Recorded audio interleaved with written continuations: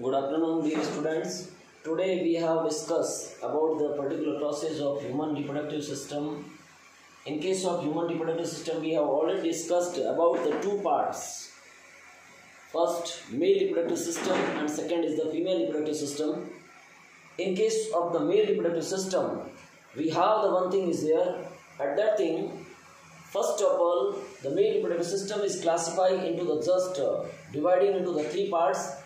Number one, primary sexual organ, secondary sexual organ, and one is the external genitalia. At the same case with female reproductive system also, there is again the three parts will be there. First, primary sexual organ, that is the ovary. Secondary sexual organ, oviduct. After the uterus, vagina, and cervical region will be there. And in case of that part, that is the external genitalia, that is the vulva is there. Now this time we have discussed about the particular process of the gametogenesis. What process is there? Gametogenesis. In case of the gametogenesis, it is the particular technical term will be there. Gametogenesis means what happened. Gametogenesis is really a process. In that process, the formation of the gametes. Formation of gametes. In case of that case, first part, suppose the sperm is there. Sperm is the male gamete. Sperm is the male gamete. And second is the ovum. Ovum is the female gamete. In case of that female gamete, first part, both are the gametes. What is the process of sperm formation? What is the process of ovum formation? Both are the gametes, and the formation of gamete, the particular process will be there, and that process is known as the gametogenesis. In case of human being body, there is the one part of male gamete, that is the sperm, and female gamete, that is the ovum. So again we can say one part will be there of the gametogenesis. It can be classified into the two categories. In case of male part, the gamete is the sperm. So again we can say sperm formation process is known as the spermatogenesis. What term is there? Spermatogenesis, formation of the sperm. And second is the ovum is the female gamete. So that process is known as the oogenesis. Oogenesis means ovum formation process is known as the oogenesis. I mean the gametogenesis have the two parts. One is the spermatogenesis and second is the oogenesis. In case of spermatogenesis means the formation of sperm. Oogenesis means the formation process of the ovum. Now this time we have discussed one by one term what is the process of spermatogenesis and oogenesis. But one thing is there in the CBSE, that particular question will be there. What is the condition of the mother cell? What is the condition of the number of chromosomes in sperm cell? Primary spermatocyte, secondary spermatocyte, or the secondary oocytes or the primary oocytes. So now this time we have go through the with slides. Number of the slides is there. At that slides, what we can see? Gametogenesis process. It is a simple process will be there. In that part, gametogenesis is a process. By that process, the primary male and the female sex organ. Primary male organ, that is the testes, and primary female organ, that is the ovary. The testes have produced the sperm, or the ovary have produced the ovum. So, by the primary sexual organ, the producing of gametes, that process is the gametogenesis. Gametogenesis, I have already discussed with you. They have the two terms. In case of human being, spermatogenesis means the formation of sperm. Sperm बनने का जो process है by the primary cell of the spermatogonia. Spermatogonia, that is the 2n stage. I mean that cell contain the total number of chromosomes, that is the 46. But a sperm cell that has just n stage, the total number of chromosomes, that is the 23. So again we can say spermatogenesis is a process that is completed in male and by the testes, and here is the spermatogonia cell have changed into the sperm. That process is the spermatogenesis. Second is the oogenesis, the process by which the immature oogonia, that is the 2n stage, again that is the 46 chromosome.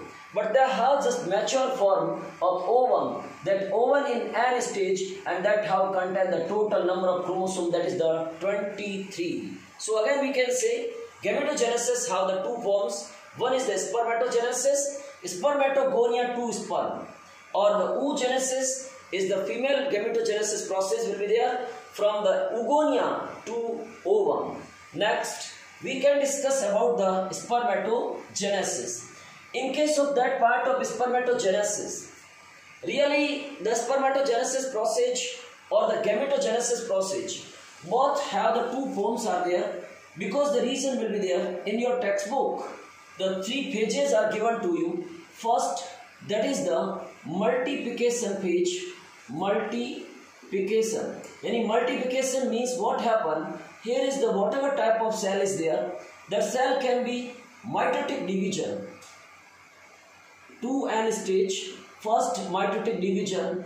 2n stage. 2 cells will be there. Again that have the second mitotic division. 2n, 2n, 2n. There is the 4 cell, and that complete phase is known as the multiplication phase. That may be oogenesis or that may be spermatogenesis. That is the common path for spermatogenesis and oogenesis, that is the multiplication phase. What phase is there? Multiplication phase is the common path.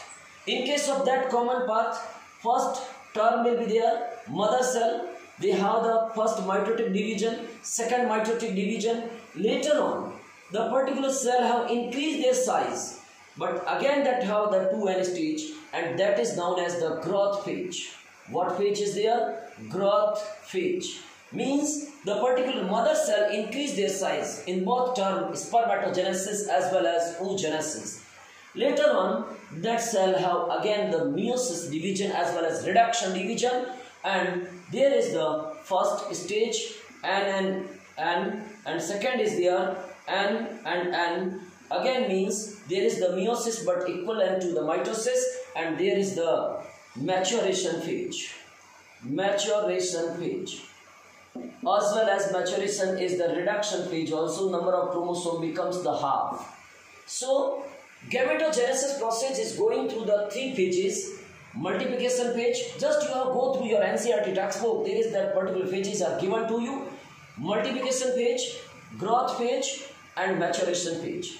Now this time we have discussed about the each and every term. First case number 1, that is the spermatogenesis. What term is there? Spermatogenesis. First, spermatogenesis process takes place in the male, but after the puberty. Puberty means the particular age. After the growing age, puberty means a particular person, that is the male as well as female, just becomes to produce the gametes. Means they have the mature for the producing of gametes. Female have just produced the ovum, ancestor cycle will be there, and in case of male the sperm formation is there, then that is the puberty. So the process of spermatogenesis begins as the puberty and proceed as follows. Spermatogenesis में ये process रहेगा. Case number 1, spermatogonia. मैंने आपसे कहा था कि spermatogonia multiply करेगा. Multiply में डिवीजन कौन सा होगा बोलो? माइटोसिस डिवीजन होगा. यानी जैसे आपके पास में ये स्पर्मेटोगोनिया सेल है, इसके अंदर फर्स्ट माइटोटिक डिवीजन होगा जिससे 2 सेल बनेगी और डॉटर सेल 2 के 2 n स्टेज में होगी. अगेन डिवाइड होगी, सेकेंड माइटोटिक डिवीजन होगा. Question will be there in the spermatogenesis, how much number of the mitosis as well as how much number of meiosis? Then your answer, mitosis is 2 and meiosis is 1. So first mitosis 2 cell, second mitosis 4 cell, second mitosis there is the 4 cell, and after then what will be happen? That is the completely multiplication phase. Just number of chromosomes are equivalent to the mother cell. So they are the perched in the inner wall of the semiferous tumors. I have already discussed with you the cross section of the testes. Innermost lobes are there. One testes contain the 250 lobes, and each lobe contain the 3 highly coiled tubules that are known as the semiparous tubules, and each semiparous tubules contain the 2 special type of cell. One cell is the sperm mother cell and another is the leading cell, and leading cell have produced the testosterone hormone and sperm mother cell produce the gametes, as well as that cell is also known as the spermatogonia. Spermatogonium is diploid stage, means diploid means 2n stage, that is the number of chromosome, that is the 46. That question will be already in CBSE examination is there. And each spermatogonium as well as spermatogonia contain the 46 chromosome. Now the stem, second stage. Some spermatogonia is called as the primary spermatocytes because there is number of chromosome, that is the 2. And here is the one thing is there. You have definitely checked it. What will be there? The particular question of spermatogenesis diagram is just given in CBSE exam. A, B, C, D mark. After then identify A, B, C and later on write the number of chromosome also. पहले identify करना पड़ेगा आपको linear diagram से, फिर उसके अंदर number of chromosome भी show करना पड़ेगा. तो ये कह रहा है spermatogonia 2n stage 46 number of chromosome है. Spermatogonia से बनेगी पहली सेल, ये जो multiplication phase में सेल बनी, that is the primary cell, primary spermatocyte. The primary spermatocyte periodically undergoes the meiosis to form the 2 equal haploid cell. अब primary spermatocyte है वो तो 2n स्टेज में, लेकिन यहाँ पर मियोसिस हो जाएगा. अब तक माइटोसिस था, यहाँ मियोसिस होगा. जैसे ही मियोसिस होगा सेकेंडरी स्पर्मेटोसाइट बनेगा. ये क्वेश्चन आ चुका है. Secondary spermatocyte and secondary spermatocyte, that is the n stage, means each and every secondary spermatocyte contain the total number of chromosomes, that is a 40, so not 23. Secondary spermatocyte that have the 23 number of chromosome and just lining will be there. First spermatogonia 2n stage, primary spermatocyte 2n stage, and after then primary spermatocyte at the under the division of meiosis as well as reduction division. And haploid cell, that haploid cell there is the 4 cell. एक cell इस primary spermatocyte की एक cell 4 daughter cell में change होगी और 4 की 4 daughter cell होगी, वो आपके पास में हैप्लॉइड होगी, 23 क्रोमोसोम के साथ होगी. नेक्स्ट, इसके बाद में हम लोग नेक्स्ट स्टेज पे बात करें. देखो सेकेंडरी स्पर्मेटोसाइट आ गया.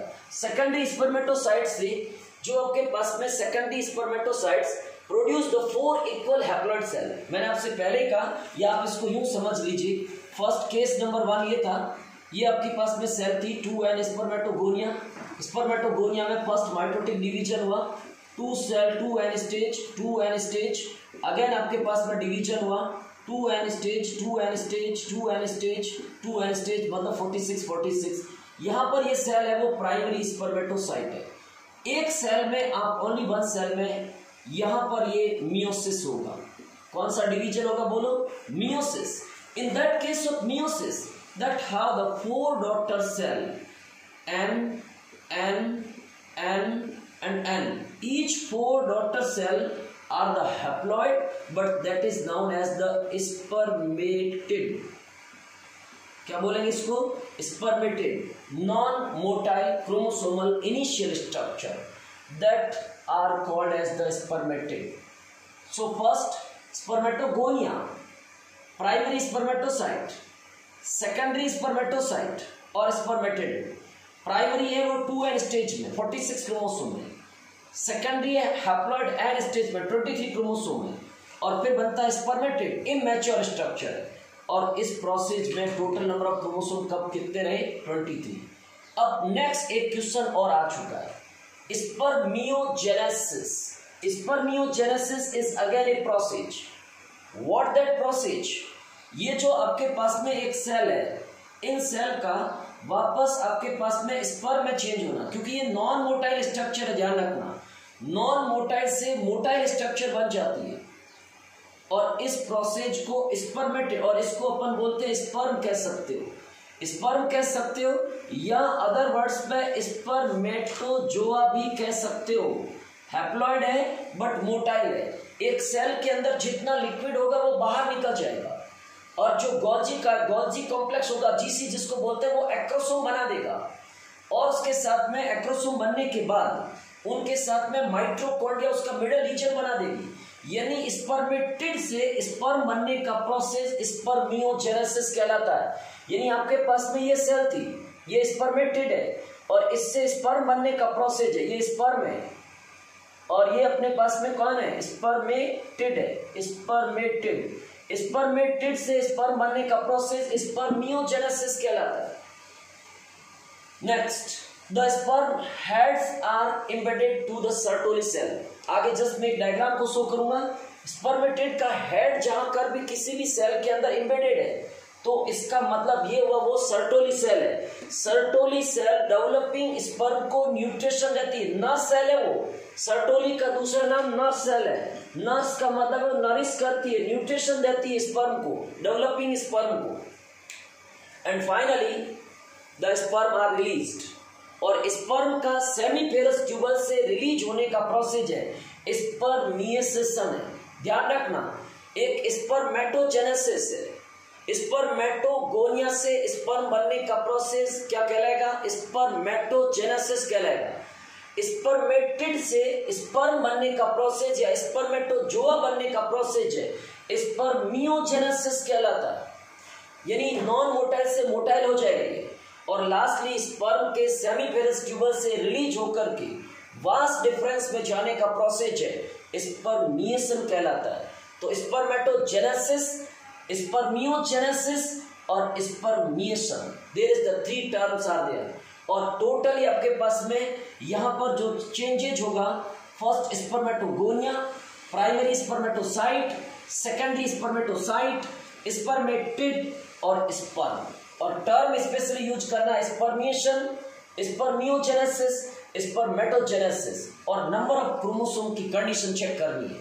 नेक्स्ट, इसके बाद में हम लोग आते हैं अगले टर्म पे। जस्ट आप एक इस डायग्राम में चेक कर लेंगे ताकि आपकी सारी कंडीशनें क्लियर हो जाएगी। ये डायग्राम एनसीईआरटी सीबीएसई के एग्जाम में कम से कम 4 to 5 टाइम्स सेम क्वेश्चन आ चुका है और इसमें जस्ट एबीसी लिखा जाता है। एनसीईआरटी से ही इस पिक्चर्स को लिया गया है और उसमें मेंशन करना है कि कौन सी सेल है, उसमें एबीसी लिख करके रखता है। आइडेंटिफाई करना है, नंबर ऑफ क्रोमोसोम भी लिखना है। जैसे आप इस डायग्राम को देखें, ये हमारे पास में स्पर्मेटोगोनियम है, यानी ये 2n स्टेज में नंबर ऑफ क्रोमोसोम 46 है इसकी, क्लियर। और इनके बीच में जो सेल है वो सर्टोली सेल है। और अगर पता नहीं चलता वो सर्टोली सेल है कि नहीं, ये झूठे हैं, क्योंकि देखो ये स्पर्म है और स्पर्म का हेड इस सेल के अंदर है। ये मतलब ये हुआ कि ये स्पर्म इस सर्टोली सेल से न्यूट्रिशन ले रहा है, तो ये सारी सेल आपके पास में कौन सी सेल हुई, सर्टोली सेल है।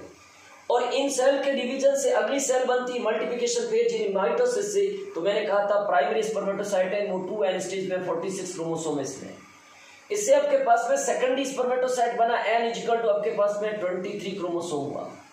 इसके बाद में हमारे पास में स्पर्मेटिड है, देखो ये देखो नॉन मोटाइल है, इसके साथ में पूंछ नहीं होगी इसकी, स्पर्मेटिड है, ये भी n इक्वल टू 23 क्रोमोसोम है। और लास्ट स्पर्मेटोजोआ n स्टेज में there is the total number of chromosome for 23।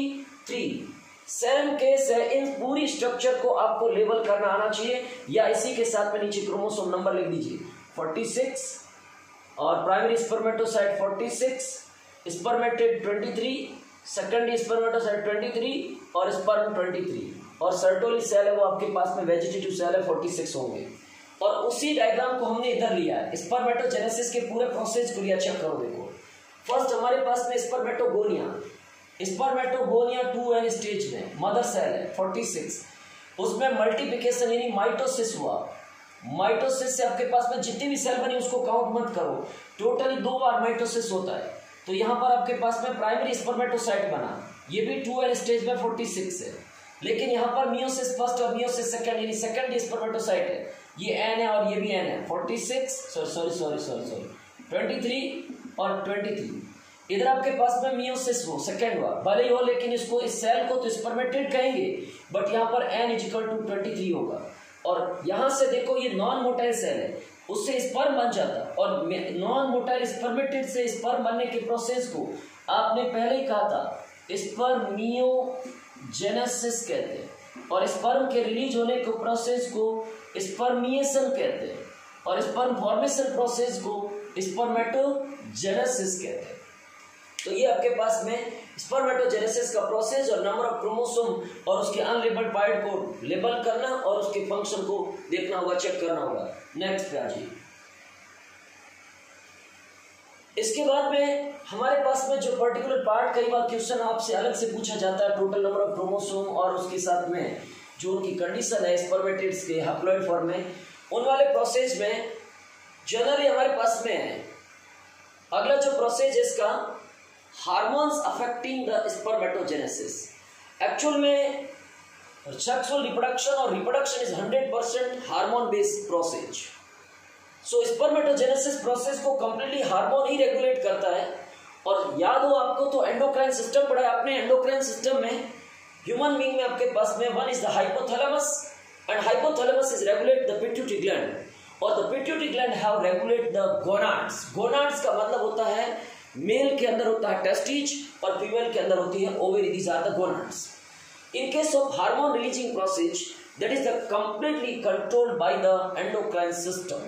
So first hypothalamus have released the particular hormone that is the gonadotropic releasing hormone. और मैं इसी के पास में आपको चार्ट बना देता हूँ। फर्स्ट हमारे पास में हार्मोन रिलीज होता है GnRH, यानी फर्स्ट आपके पास में आपको देखना होगा हाइपोथैलेमस। 11th क्लास में आपने पढ़ा है हाइपोथैलेमस से रिलीज होगा वो पिट्यूटरी ग्लैंड को कंट्रोल करेगा, पिट्यूटरी के भी एडिनोहाइपोसिस को कंट्रोल करेगा, वहां से GnRH हार्मोन रिलीज होगा, gonadotropic releasing hormone GnRH, hypothalamic reason लिखा हुआ आपके यहाँ पर, GnRH हार्मोन, गोनेडोट्रोपिक हार्मोन। यहाँ गोनेडोट्रोपिक हार्मोन 2 टाइप का होता है, ध्यान रखना। एक होता है FSS और इसी को इसके पास में डायग्राम बनाना आपको, FSS, और एक होता है हमारे पास में LS। FSS का फुल फॉर्म है फॉलिक्यूल स्टिमुलेटिंग हार्मोन और LS का फुल फॉर्म है ल्यूटिनाइजिंग हार्मोन। FSS का फुल फॉर्म है फॉलिक्यूल स्टिमुलेटिंग हार्मोन और LH का फुल फॉर्म है ल्यूटिनाइजिंग हार्मोन। अब कौन क्या करता है, किसको रेगुलेट करता है वो चेक करो। In case of part of 2 gonads hormone will be there, follicle stimulating hormone FSS and luteinizing hormone LH, which are secreted by the anterior region of the pituitary gland.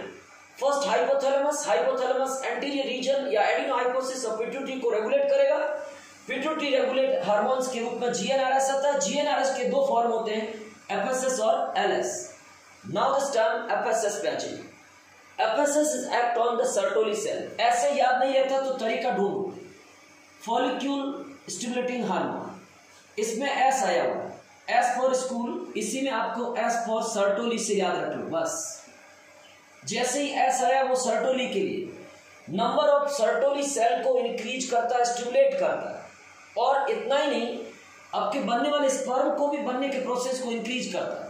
ये दोनों function control किए जाते हैं वो FSS से किए जाते हैं। FSS is act on the Sertoli cells and stimulate the releasing of some factors that help in the process of spermatogenesis।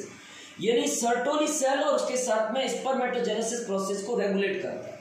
Second LS से भी आपको याद रखना ल्यूटिनाइजिंग हार्मोन एक्चुअली आपने पढ़ा है, लेकिन ये हमारे पास में जो लीडिंग सेल होती है उनको रेगुलेट करता है। Just check it. LS act as a leading cells and stimulate the synthesis of secretion of androgen। Androgen का मतलब मेल हार्मोन है, टेस्टोस्टेरोन।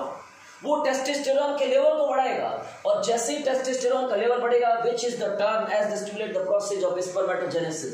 तो 2 हार्मोन हुए आपके पास और इसके द्वारा फीडबैक भी दिया जाता है वापस, what process is going on। वापस चेक करें, hypothalamus, pituitary gland, GnRH, 2 forms, FSS and LS। FSS regulate the Sertoli cells and spermatogenesis process, and LS luteinizing hormone which have regulate the leading cells and that have secrete the androgen in male hormone testosterone। Next, structure of sperm, ये भी आपके पास में unlabelled diagram आ चुका आपके। एक जो particular आपके पास में सेल थी, उस पूरी सेल में ये इसका न्यूक्लियस है और ये इसके साथ में गोल्जी कॉम्प्लेक्स है और उसके साथ में एंडोक्राइन है, नंबर ऑफ माइटोकॉन्ड्रिया है। इस पूरी सेल का स्पर्म में चेंज होने का प्रोसेस आपके पास में स्पर्मियोजेनेसिस था। और मैच्योर स्पर्म के अंदर आपको पहले चेक कर लेना है, 3 रीजन होते हैं, head, neck, middle, tell.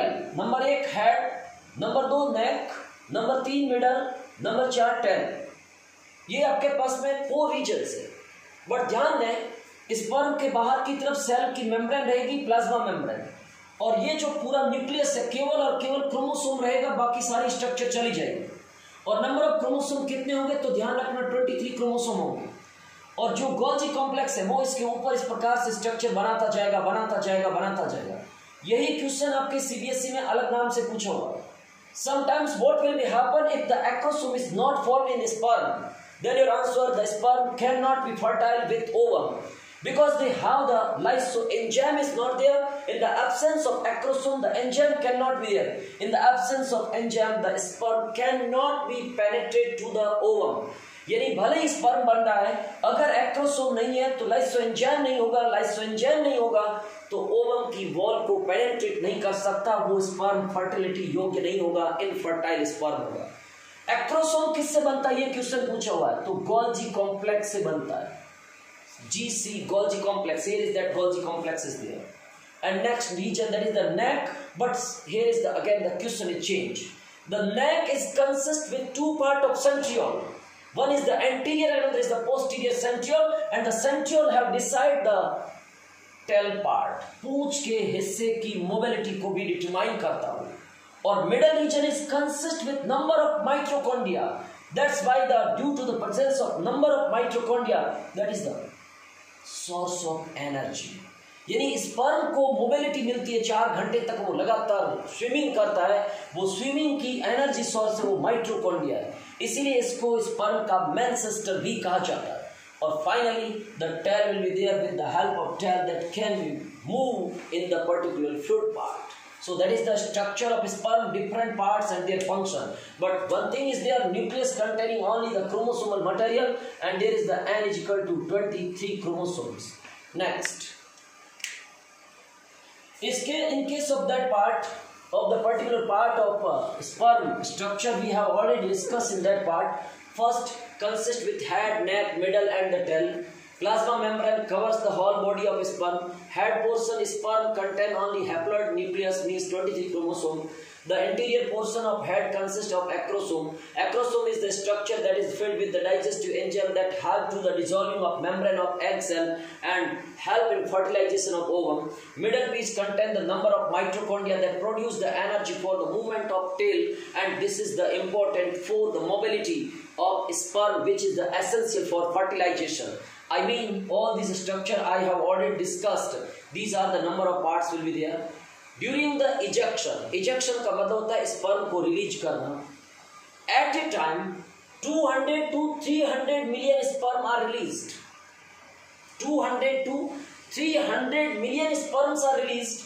At least 60% them are the normal shape and 40% are the less of normal shape. I mean only out of 200 to 300 sperms, only 60% sperms are the mobility as well as active form. Semen. Sometimes the question will be there. When a male have intercourse with female, during the ejection, there is the two content will be there. A milky fluid is there. They have the two parts. One is the prostate gland fluid, and second is the sperm. The one drop of semen which contains the 200 to 300 million of sperm, but there is the semen is the milky white organic fluid released. But ध्यान रखें semen का जो containing structure है वो 2 part है। 60% semen का अकेला part होता है वो प्रोस्टेट ग्लैंड का सीक्रेटरी व्हाइट फ्लूइड होता है, उसी की वजह से उसके अंदर स्मेल होती है, उसी की वजह से फ्लूइडिटी होती है, उसी की वजह से उसके अंदर लिक्विड जैसा कंडीशन रहता है, उसी की वजह से उसको न्यूट्रिशन भी मिलता है, उसी की वजह से उसके अंदर मोबिलिटी आती है। और second part that is the sperm. जब स्पर्म और प्रोस्टेट ग्लैंड के फ्लूइड दोनों को मिला देते हैं तो दोनों का मिला हुआ रूप कहलाता है सीमन कहलाता है। पेनिस से निकलने वाला व्हाइट फ्लूइड इजेक्शन के फॉर्म में आता है, दैट इज द सीमन। और सीमन में consist width of the sperm and the fluid secreted by the accessory duct.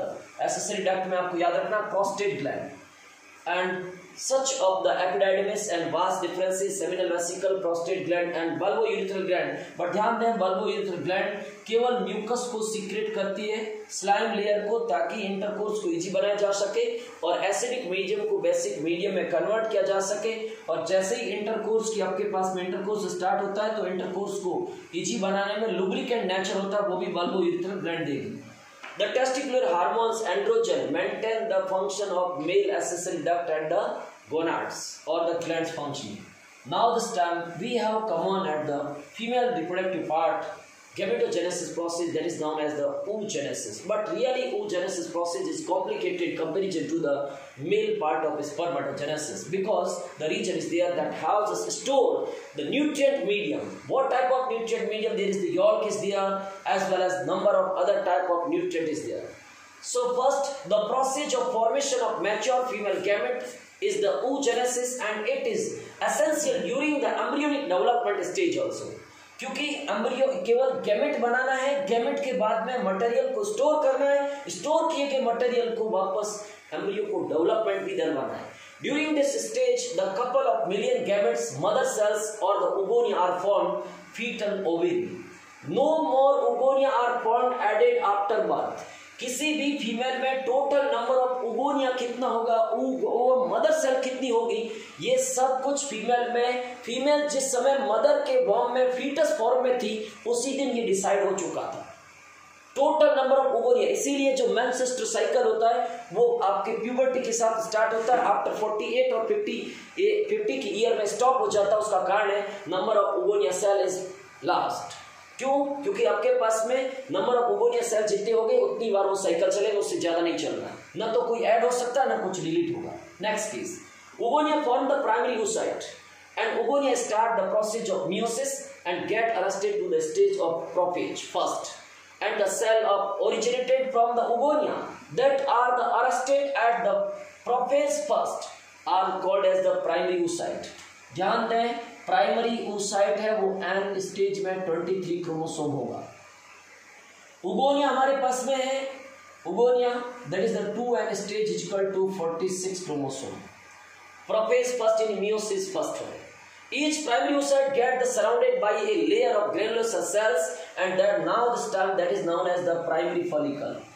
सबसे पहले oogonia से meiosis first से primary oocyte के चारों तरफ एक सिंगल लेयर ही बनेगी, ग्रेनुलोसा सेल्स लेयर बनेगी। ध्यान दें, ग्रेनुलोसा सेल्स लेयर बनेगी, और जैसे ग्रेनुलोसा सेल्स लेयर बनेगी वो अब आपके पास में प्राइमरी oocyte चेंज हो चुका है प्राइमरी फॉलिकल में, और प्राइमरी फॉलिकल सेल है वो वापस आपके पास में सेकंड चेंज होगी, वो बन जाएगी secondary follicle. These are remaining primary follicles get surrounded by more than one layers and the granulosa cells as well as new theca, एक और लेयर बन जाती है। सेकेंडरी का मतलब 2 लेयर्स है, प्राइमरी का मतलब ओनली 1 लेयर है। तो और आपके पास में ध्यान से सुन लेना, a large number of primary follicles get the degenerated, maximum number of primary cells होगी वो सारी डिजेनरेट हो जाएगी। बर्थ एंड द प्यूबर्टी, जिस समय वो प्यूबर्टी फॉर्म में आएगी उससे तक डिस्ट्रॉय हो जाएगी। At the puberty therefore are only about the 60 to 80 primary follicles are there. Female में जिस समय फीमेल प्यूबर्टी स्टेज में आती है उस समय उसमें प्राइमरी फॉलिकल्स के नंबर फिक्स हो जाते हैं 60,000 to 80,000। यानी आप ये देख लीजिए, एक प्राइमरी फॉलिकल से एक ओवम बनेगा, अब कितनी बार मेंस्ट्रुअल साइकिल आएगा वो डिसाइड हो चुका है यहाँ पर। नेक्स्ट केस, तो फर्स्ट oogonia से प्राइमरी oocyte से प्राइमरी फॉलिकल से सेकेंडरी फॉलिकल, एक सीक्वेंस बनाना ध्यान रखना। oogonia से बनेगी प्राइमरी oocyte, प्राइमरी oocyte से बनेगा प्राइमरी फॉलिकल्स, प्राइमरी फॉलिकल से बनेगा सेकेंडरी फॉलिकल्स, सेकेंडरी फॉलिकल से बनेगा टर्शियरी फॉलिकल्स, और लास्ट बन जाएगा ग्राफियन फॉलिकल्स। नेक्स्ट, तो यहां पर आपके पास में secondary follicles then gives rise to the tertiary follicles. मैंने बोला था oogonia, primary oocytes, primary follicles, secondary follicle. Primary follicle मतलब एक ग्रेनुलोसा लेयर और होगा, सेकेंडरी में ग्रेनुलोसा तो है ही लेकिन थीका और बन जाता है इसलिए सेकेंडरी। एक और लेयर बन जाती है, that's why that is known as the Tartary follicles. और टर्टरी जब मैच्योर हो जाती है, नंबर ऑफ आपके लोब्स बन जाते हैं, फीटस आ जाता है, दैट इज द ग्राफियन। तो ये सीक्वेंस यही चेंज मत करना। Secondary follicles gives to the Tartary follicles. Tartary follicles कैसे कैरेक्टराइज करोगे कि that is the Tartary, not the secondary.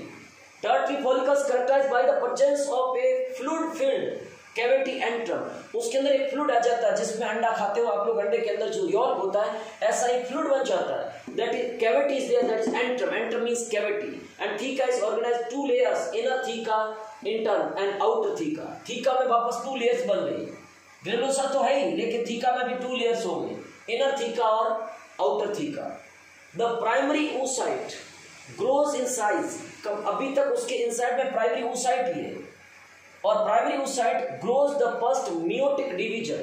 Primary oocyte में केवल फर्स्ट मियोटिक डिवीजन ही हुआ था, unequal division forming two the secondary oocytes। अब वो बदल जाएगी सेकेंडरी oocytes में, लेकिन जिस समय सेकेंडरी oocytes बनेगी बाकी सारी पोलर बॉडी रहेगी, only one cell is functioning cell. Secondary oocytes retain the much of nutrient rich of cytoplasm। Only secondary oocyte होगा। ध्यान रखना, जिस समय टर्टरी फॉर्म में चला जाएगा, उस टर्टरी फॉर्म में जाते ही आपके पास में प्राइमरी फॉलिकल से वो चेंज हो जाएगा, सॉरी प्राइमरी oocyte से वो बन जाएगा सेकेंडरी oocyte बन जाएगा। और सेकेंडरी oocyte के बनते ही हमारे पास में टर्टरी फॉलिकल्स चेंजेस, उसके अंदर बहुत सारे चेंज आएंगे, मैच्योर हो जाएगी, न्यूट्रिएंट स्टोर हो जाएगा, प्रोटीन स्टोर हो जाएगी, फैट स्टोर हो जाएगा, and secondary oocyte form the new layer. अब सेकेंडरी oocyte है वो खुद अपने सराउंडिंग एक लेयर बना लेगा, and that is known as the zona पेलिशुडा around it. जोना पेलिशुडा, इसके सराउंडिंग में जोना पेलिशुडा की एक लेयर बन जाएगी। और ग्राफियन फॉलिकल्स नाउ रप्चर। लगभग ये ग्राफियन फॉलिकल्स मेनसेस्टर साइकिल के 11 to 14 डेज और maximum chance at the 14 days that can be ruptured. और due to the luteinizing hormone, उसके एलएस सर्ज के नाम से जानते हैं, एकदम हार्मोन का लेवल बढ़ेगा जिससे ग्राफियन फॉलिकल्स रप्चर हो जाएगा। और उसकी रप्चर होते ही oocyte होगा, ओवम कहते हैं जिसको, सेकेंडरी oocyte या ओवम एक ही बात है। सेकेंडरी oocyte या ओवम होगा, वो वहां से रिलीज हो जाएगा, उसका रिलीज होने का प्रोसेस ओव्यूलेशन कहलाता है। अब एक बार जस्ट चेक करो, उगोनिया, primary oocyte, primary follicle, primary oocyte के बाद में फर्स्ट माइटोटिक डिवीजन होकर के रुक जाएगा।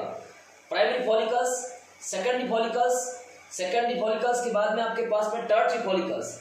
टर्टरी फॉलिकल्स में जो प्राइमरी फॉलिकल्स, प्राइमरी oocyte था, उस प्राइमरी oocyte में सेकेंड माइटोटिक डिवीजन होगा, जिससे आपके पास में सेकेंडरी oocyte बनेगा। लेकिन बाकी सारी पोलर बॉडीज रहेगी, only one cytoplasm is functioning with nutrient rich, that there is a yolk.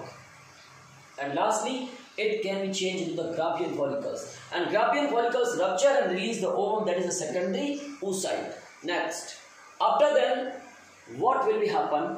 There is the diagrammatic representation of ovary. इसी ओवेरी में ये सारा चेंज हो रहा था। देखो, सबसे पहले ब्लड वेसल्स थी, मेंस्ट्रुअल साइकिल स्टार्ट हुआ, ब्लड रिलीज हुआ, उसी के साथ में उस समय पहले से फीमेल में डिसाइड था उगोनिया, और उगोनिया में डिसाइड था प्राइमरी फॉलिकल्स।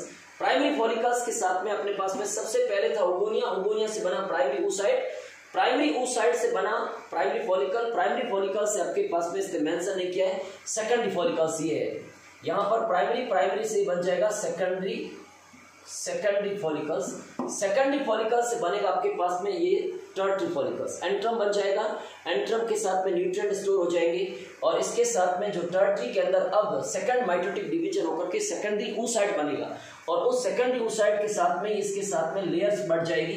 प्राइमरी में एक ही लेयर थी, सेकेंडरी में 2 लेयर हो गई, टर्टरी में 3 लेयर होगी, थीका में 2 हो गया, आउटर पार्ट और इनर पार्ट, और ग्राफियन में एक मैच्योर रीजन है, और जो हमारे पास में ये मैच्योर रीजन है वो रप्चर हो जाएगा, उसके रप्चर होते ही ओवम रिलीज हो जाएगा, और बचे हुए पार्ट को कार्पस ल्यूटियम कहते हैं। और कार्पस ल्यूटियम होता है, वो ध्यान देना, corpus luteum have release the progesterone hormone. What type of hormone? Progesterone, corpus luteum. अगर फर्टिलाइजेशन हो जाता है तो इसको कार्पस ल्यूटियम के रूप में टिल टू पार्चुलेशन, प्रसवपीड़ा तक इसी रूप में काम करना होगा, और फर्टिलाइजेशन नहीं होता है तो कार्पस ल्यूटियम कार्पस एल्बिकेंस में चेंज हो जाएगा। So that is the gametogenesis process One is the spermatogenesis, controlling part, and oogenesis process, controlling and their steps and number of chromosomes, and each and every stage will be there. Just you have go through that particular part and write down the each and every question. Competitive exam have definitely that type of question and their answer will be there. Okay, thanks a lot. We will meet on tomorrow.